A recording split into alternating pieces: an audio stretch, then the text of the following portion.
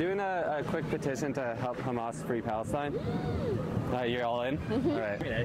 Oh yeah, you're in? Easily. You just have to read terms and conditions just so you know what you're signing. By supporting Hamas freeing Palestine, you agree to the following. You agree that every Jew, Christian, and non-Muslim in the world must be slaughtered.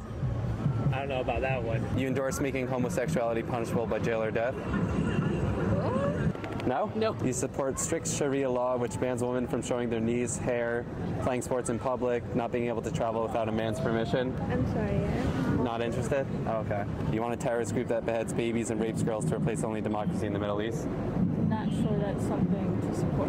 Oh no, thank you. No. I don't support any of these two things that you just read to me. There is no doubt that the axis of resistance is a big lie. That's what Nasrallah referred to yesterday.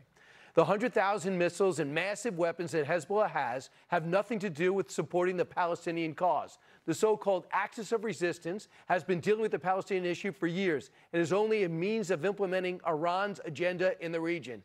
No kidding.